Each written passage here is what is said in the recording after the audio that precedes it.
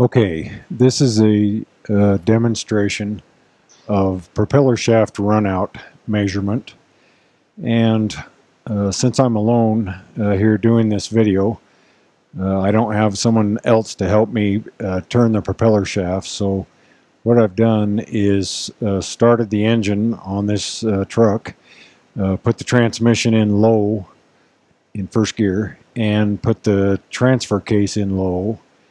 And that way the rear propeller shaft here is rotating about 1.5 times a second, which is the slowest speed I can get it to. But it's slow enough that we can hook a dial indicator up and get some runout measurements. So this is a two-piece propeller shaft. As you can see right here, this first piece at the back of the truck is aluminum, and it goes up to a center support bearing right up there, where it changes to a steel drive shaft, propeller shaft, and then it goes up to the back of the transfer case. And we are going to measure runout in several locations on both the steel propeller shaft and the aluminum propeller shaft.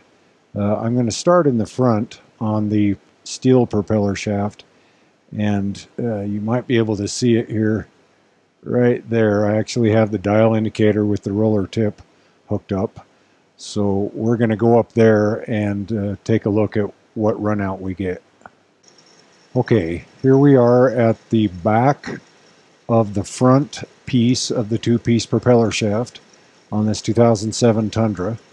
We've got the center support bearing right there and our center U-joint, and then going up to the front we've got the transfer case that it hooks to at the front. But I'm going to start right here in this middle area on the steel propeller shaft, and I've got a dial indicator hooked up, as you can see, and I've got the roller tip plunger riding against the propeller shaft. And of course, be careful with a rotating propeller shaft, if you do it like this by yourself, that you don't get wrapped up in it. I know all of you are used to working around rotating and moving equipment, but this is just a precaution. So if we zoom in and look at this dial indicator,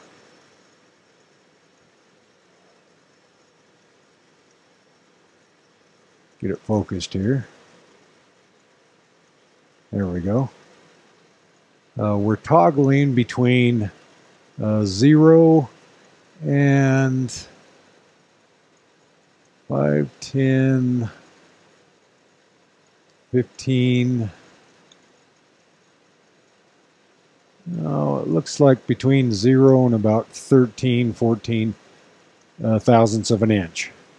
So the maximum runout on this vehicle in the service information is more than that, but it's quite a thing to see. See that plunger moving up and down with the propeller shaft rotating, because we assume that these things are round, but they have out of round problems, they have runout problems, and if the runout is excessive, it can lead to a first order propeller shaft speed related vibration. So next we're going to move this dial indicator to the front of this steel propeller shaft and see what it has for runout. Okay, here we are at the center of the front steel propeller shaft, and I'm going to check the runout here same way. So let's see what we have.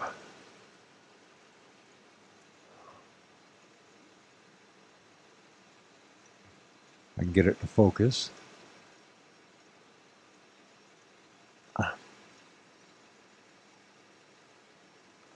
Come on, focus.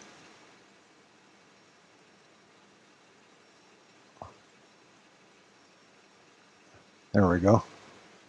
Okay, it's toggling between about 0 and 25 thousandths of an inch. We're pretty close to the maximum allowed here in the middle.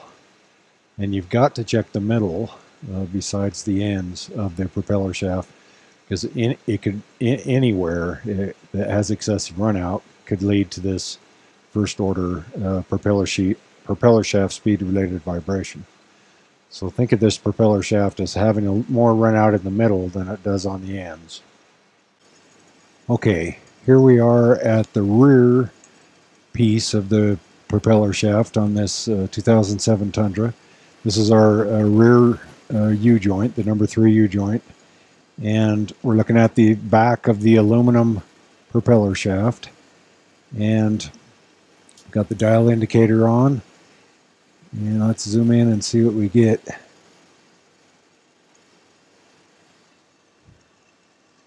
Looks like we're toggling between about 0 and 35 thousandths of an inch. I believe that is more than we're supposed to have, but that does not mean that it will cause a vibration. But if you have a first order propeller shaft speed related vibration and you have excessive runout, you need to fix the runout. Now the extra shaking that I have here is because I have the magnetic mount for the dial indicator actually hooked to the exhaust system. And so we're going to have a little bit of shaking from the engine, but that will not affect the overall maximum and minimum that that we're looking at as a pattern here, and we're right around 35 thousandths of an inch. So now we're going to move to the middle and see what we get there on this aluminum propeller shaft. Okay, we are at the middle of the aluminum propeller shaft. I've got the dial indicator hooked up with the roller tip, and if we look, it's a little darker here, but it's toggling between 0 and about 35 thousandths of an inch, which I believe is too much for this vehicle. So now we're going to move one last measurement to the front of this aluminum propeller shaft. Okay, here we are at the front of the aluminum propeller shaft, measuring runout with the dial indicator, and as we zoom in here, it looks like we're toggling between between 0 and 20.